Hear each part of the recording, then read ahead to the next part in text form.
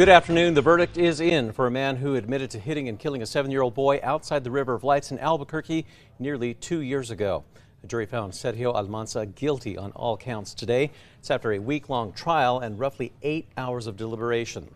Almanza was found guilty of the toughest charge in the case, vehicular homicide while driving under the influence.